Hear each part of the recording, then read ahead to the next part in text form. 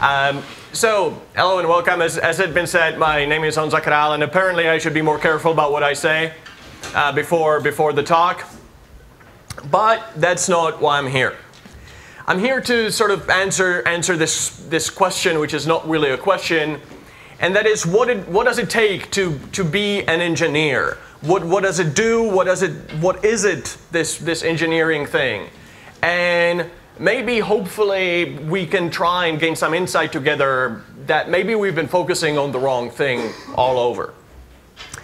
So this is a story, right? And every story begins with once upon a time. In my case, the once upon a time, that was my early high school when I was deciding, what to do when I grow up. At that time, I was still thinking that I was ever going to grow up. So I decided that I want to sort of play around with computers because that's what I've been doing for a long time then. I was fortunate enough that both of my parents were engineers, and there was always a computer in the house that I could keep fiddling with and try to get it running and see how much punishment it can take before it blows up. Like, what happens if you delete this one file? And hey, what is this auto start bat or whatever, and what happens if I change this content? And so I did a bunch of stuff like that. But obviously, like, I was an early teenager. My focus was elsewhere, and that was obviously video games. And it wasn't like I wasn't one of those people who wanted to create their own video game, etc. No, I was never that ambitious. I just wanted to get it running. And there was a lot of things that prevented me from doing that, or that made it harder. Usually in the end I succeeded and I got it running, but there was a bunch of stuff that I had to do always, especially in the later days of my early childhood, if that's not confusing enough, where, to get the sound running, I knew that I had to input these 3 numbers to configure my sound card. It was IRQ, DMA, and some others, something like that. To this very day, I have no idea what those numbers meant. I know that I had to input 220 and 1. And that I had no idea. And to this day, I still don't. But it worked. And every time it worked, I felt amazing. I felt this, yeah, I did that. I just configured the game. Kind of a low goal, but I was happy. I got my game and the sounds were there. And it didn't really matter too much that I didn't know what all of these shortcuts meant because, hey, I'm going to go to school and I'm going to learn all about it. So I applied to school. I wanted to be a software engineer, so obviously I needed to study computer science. Because what else is software engineering than applied computer science, right? Well, we'll see about that. So I started studying. And it was amazing and overwhelming and crazy. I studied math that I didn't even know existed before. And it was algebra and calculus and analysis and complex analysis and combinatorics and graphs and all of these things. Some of them were cool, and some of them I could see how I could use them. Some of them I was very proud that I was able to pass them, because that meant that I can learn pretty much any gibberish overnight and then pass an exam. Like, I still, to this day, have no idea what is the difference between the different integrals, but I can probably name them. And that's about it. Please don't ask me those questions. There will be no beer if this question is asked. So that was the school. That was the beginning. And I was very happy because I was learning the theory, the underlying, the underpinnings of the entire field. Because I didn't want to bother with the mundane details, like, the actual engineering part, like the actual programming languages and how to write code or how to maintain code, etc. I had some more, as I would call them back then, probably pedestrian classes, like, I don't know, Java or database systems or functional programming or something like that. But those weren't as important. And again, they fell into the same category of, I have no idea what I'm doing, but somehow, eventually, I can make it work. I was copy-pasting stuff, randomly changing things until it worked. Yeah, I should have realized back then that that's going to be my whole life. But So what happened then? Even while I was in school, a school which, by the way, I never finished, just so that I don't give you a false idea of who I am, I started a job. And it was a nothing job. It was just a temp job while I was still enrolled in school. And it was about, helping this big company maintain their data warehouse environment. Sounds fancy, but literally it was cut work. All I had to do was like, hey, there's a server there with hundreds of files. We don't know what's in them. Can you please catalog them? Yay. So there was a lot of manual labor. There was a lot of shell scripting, etc. That's not interesting. What was interesting about the job was how I got it. It was this big company, and they held interviews. And I applied, and I had an interview. And this guy asked me all of these questions, these theoretical, abstract questions, like how would you solve, this famous problem? And I had obviously no idea, but I heard it in school associated with this algorithm or this data structure, so that's what I would reply with. And they were ecstatic. They were super happy, and I got the job. It took me exactly 2 days to figure out why, because I was only starting after 2 days. And that was the hiring manager, the person responsible for making the decision, went to the same school that I did. So they had the very same background that I did. They were just looking for a person like themselves. And to me, that made perfect sense, right?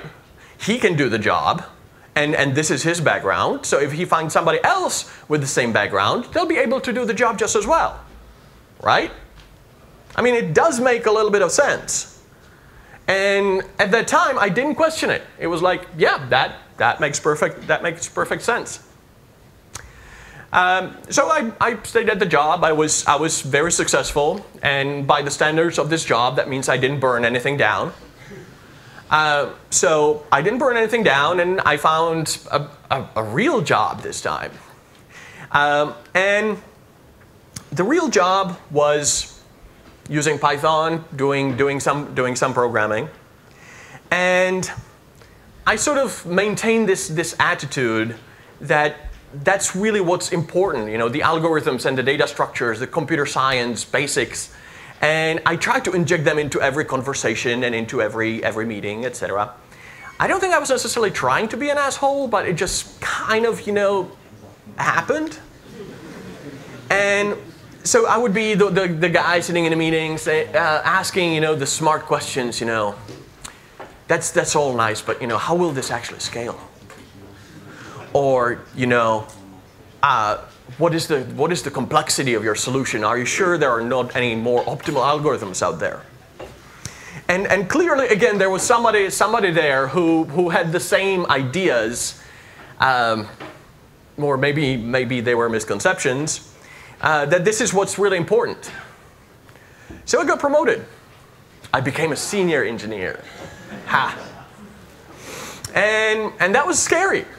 Like I had at least that much, self-introspection to know that that's not right.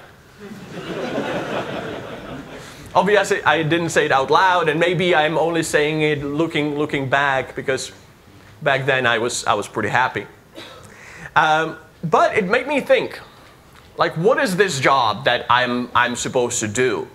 What should I do with this team that I'm now suddenly semi-leading? Which means I was the one buying beer. So what is this? And I started with, trying to impart my values and trying to make everybody as successful as I was, for better or worse, usually worse. So I was obsessed with these kinds of questions, like, hey, what is the difference between a list and a tuple? Like, are you sure you're using the right one for the correct situation? And I painted myself in a corner a little bit, because these problems pop up so often that eventually, like after a few days, I was doing nothing else than just asking, hey, list or tuple, list or tuple. There was more variety in those questions, but that was pretty much the gist of it. And so I had to step back a little bit and ask myself, like, is that something that really matters? And obviously this was in Python. So I started thinking about it. Does this really matter? Well, the answer was obvious. Of course not. Like, we are not, doing rocket science. After all, we were working in Python. We were building a website. The difference between a list and a tuple is negligible, to say the least. And even at our level, senior, we were able to see that, because there were many other changes that when we made, the impact was orders of magnitude bigger than list versus tuple, which we never even bothered to measure, because I just knew that one is better than the other. So that was sort of the first lesson that I brought home from using Python, and that is, the language, it doesn't really matter as I thought it did. It's not about the deep technical implementations. It's not about the speed of the language. It's not about the algorithm underneath. Sure, I'm glad that there are smart people that are figuring all of that out so that I don't have to, and I'm sure that at some level it actually matters. But on the level that we were using it, building websites in Django, nah. That was not the important part. So what else was important for us? Well, obviously, it was working with the ecosystem. Because when we went around and sort of started doing these exercises, what is holding us back the most? What are we spending most of our time on? And sure, there was coding somewhere up there, but one of the top things was, hey, how do we choose a library? How do we actually determine which framework to use, which tool to use, or something like that? And we each had our own way of doing that, and I'm sure everybody here does. And that is usually pretty simple. Hey, if we've already solved this problem in some other application inside the team, let's do the same thing here. If some other team in the organization has solved it using tool A, let's use tool A as well. And so on and so forth. Ultimately, you get to the questions of how good is the documentation? If I try it and play with it for 5-15 minutes, can I get something done? And again, when you look at all of these answers, which I hope make sense to a lot of people here, you notice that it's not that much about the code.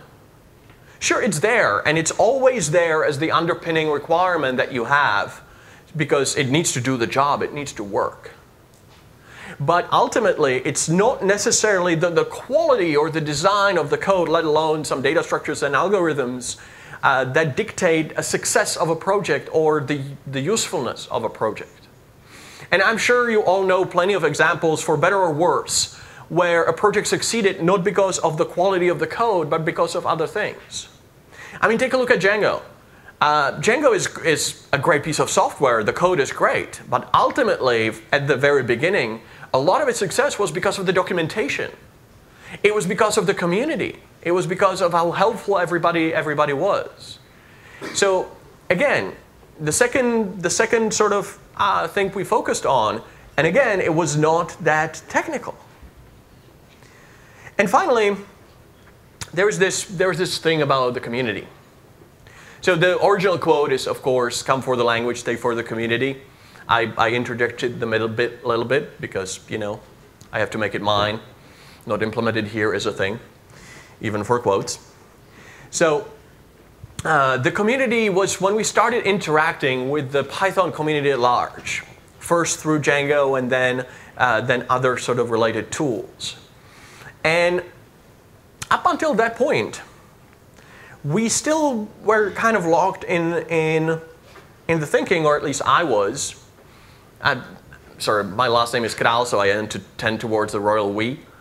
I was always thinking that, yeah, this is how an engineer is supposed to look. Maybe a little bit more in shape, ideally, but ultimately, like, this is what we are, right? We studied it. We were playing with computers since we were early age, and that's it. Because ultimately, all it's about, it's the code. We're rational. logical people, just driven by facts and data. So the code is the most important part. And suddenly I saw in the community like all shapes and sizes of contributions and contributors. And different people had different areas of interest and expertise. To my shock and dismay, I found that the largest portions of Jenga were designed by a journalist. Imagine the shock.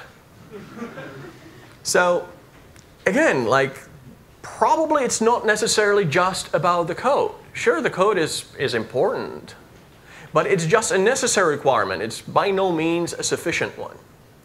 And again, we went back and sort of,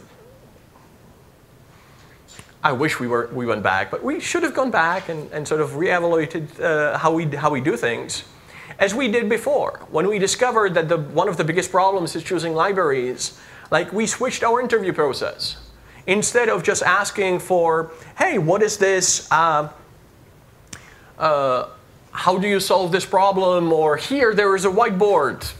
Write some code, or something like that. And we absolutely did that to my greater shame. We instead started asking, like, hey, how do you choose a library? How do you go about resolving problems where person A wants to use library A and vice versa? What is the process that you have? And suddenly we saw completely different things, because a lot of people were not used to thinking about those things. And maybe because it was based on the people that we targeted, but this was kind of, stupefying for a lot of people. Like, why do you ask that? I don't want to be a maintainer. I want to be a coder. But isn't that kind of part of the job? So we went, in my mind, in my idealized situation of the past, we went deeper and started to ask the big questions. Not necessarily the Vim versus Emacs one, though that was a big one too. Fortunately for us, it was very simple, because everybody in the office either used Vim, or there were some people who used Nano, and we all agreed that those are weird and we should not be engaged. But whatever we started talking about, young people just newly promoted, we had all the answers, right? If we couldn't figure it out, no one could. Like, if only the people in the Middle East asked us, like, we would have none of these issues right now. And so ultimately, it always came down to this question: talent or skill? What is actually required for you to be an engineer? What is the more important one? And we went back and forth. And ultimately, as engineers, even senior ones, we came back with, it depends. It depends on very many things, and what kind of job are you talking about, and are you just building web apps, or are you the one of the chosen few actually working on the tools underneath, and et cetera, et cetera. And there were different sort of scales to it, and we could talk for hours and not really say anything, and just affirm each other's preconceptions, because that's really what it was about. Why are we asking these questions? We were asking the question to affirm ourselves, because I wanted to hear that I was special. The person next to me wanted to hear that they were special, because we mastered this esoteric tool of the trade that rest of the world out there doesn't really understand, and they view us in awe of our powers and what we can do. And we did the same thing. Like, hey, look, I can run some code, and there's a web page rendered. Yay! So that's mostly why we were asking the questions. And ultimately, we figured out, or again, I hope we did, that is the most important question. Why do you ask? Are you trying to be, a questionable person like I was back then, trying to affirm their own superiority or uniqueness, or some other attribute that they wish they had? Or do you really want to know? But you need to take it a step further, like what will the answer actually do? Because as much as we like to pretend that we're cool, logical people driven by data and logic and nothing else, that's not true. Because the key word in that sentence is people. And as much as we like to deny it, like we are still all people, and people are driven by emotions. And we all have our own inherent biases and upbringings and all of these things that we bring with us. And in that context, what happens when you tell someone that the thing they're trying to do requires talent and they're not successful? Well, if you're anything like me, you kind of give up. Because like, why would I try? I believe that it requires talent and I couldn't do it, therefore I don't have the talent and there's nothing I can do to acquire talent. I might as well, pack up my bags and go. And this is especially strong for people who believe that they don't have the talent. A lot of the times because we were told by many different people in subtle and not so subtle ways that people who look like you typically don't have the talent. That's okay, you can do other things. So that's what happens. You tend to give up and take a step back. At least I would. So what then happens when you tell them it's a skill? Well, that's easy. Because a skill gets perfected with repetition. So in the beginning I told you that I was learning by copy-pasting stuff and changing things until it worked. And I would do that every single time. There's the famous off by one problem. Every time you run some calculation, the answer is wrong by +1 or -1. That's a generic rule with no exceptions. Well, maybe 1 or -1. So, and I encountered this very often when I was starting, especially because of the types of tasks that we were doing in school, which were mostly about computation and things like that. So I tried something, it came off by -1. So I did +1 to it. Suddenly everything worked. The next time, I did the same thing. But the 10 times after that, I tried to put in the +1 right away. I didn't quite really know why yet, but it was more of an intuition. So first thing that I gained was some intuition. Hey, this looks similar. I've done this before. And a +1 in this place really solved it. Cool, let's try that. And then 100 times after that, you finally understand. Maybe. There are definitely some areas where I still to this day have no idea and I just do +1, -1, I don't care. But after the 100th repetition, you typically understand. You sort of internalize the intuition and really know not only that you have to put a +1 right here, but also why. What does it mean for there to be a +1 in this size, in this place? Maybe I'm compensating for the different counting. Some people count with zero-based counts. Some are wrong. So there is always this situation. So maybe you start to understand. So that's the important thing. We are not cool logical thinking machines. Actually, we are just people, and that is the more important part of being an engineer. So. To this day, as I said, I don't understand what those settings for my sound card were. What do they mean? I'm pretty sure it has something to do with like some addressing and some memory access or something like that. Like that much I learned. That was the kind of intuition, and because when I looked up DMA, it says something about direct memory access. But that was about it. And I'm absolutely okay with it. All my education and all my experience brought me to the state where I am actually okay with not having the answer. Like, that's fine. I can still use it. There are other things where I don't even have that. I don't understand it and I cannot do it. I mean, have you ever tried working with CSS? Like, I tried to change the color of the font before the talk because I figured out that it cannot be read from the back. It took me 15 minutes. I'm well, semi-ashamed to admit it, but it's just that, and I don't care. Like, it's just not something that I'm interested in. I don't think lesser of me because of that.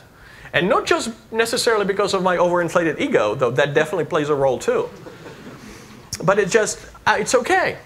I can still be valuable to myself and to my team and to my company, because it's not about these things. A lot of it is about other things. So, as you know, every other talk, well, no, as most of my talks go, this could be also summarized in a tweet.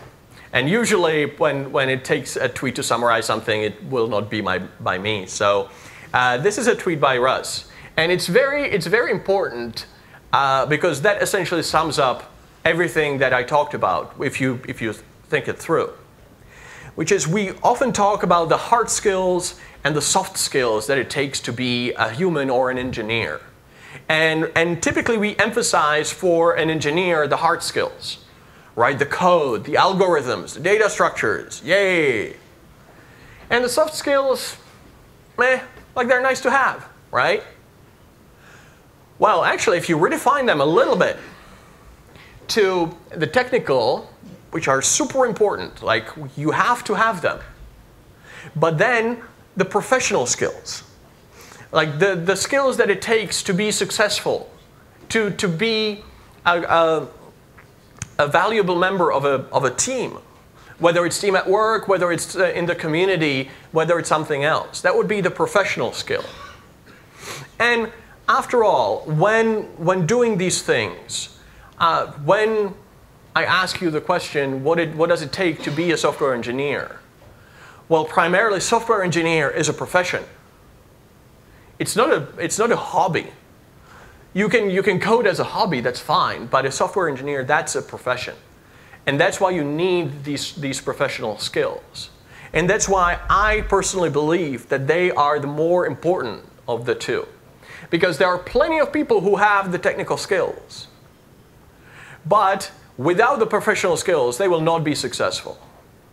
They will not be successful, not necessarily as in career or anything like that, but as in actually being what we would consider like a senior engineer, somebody who can mentor others, who can lead a team, who can make sound technical decisions. As I walked you through it in the past half an hour, you saw that a lot of these decisions are more based around the professional skills and less so on the technical skills. So that's it. That's my take on what it takes to be an engineer. So I'm hoping that you saw something in the talk for you. Hopefully you didn't identify with young me, because that was not a good experience.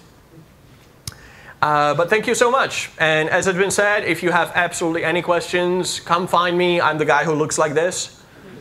And I'll be happy to answer any and all of your questions.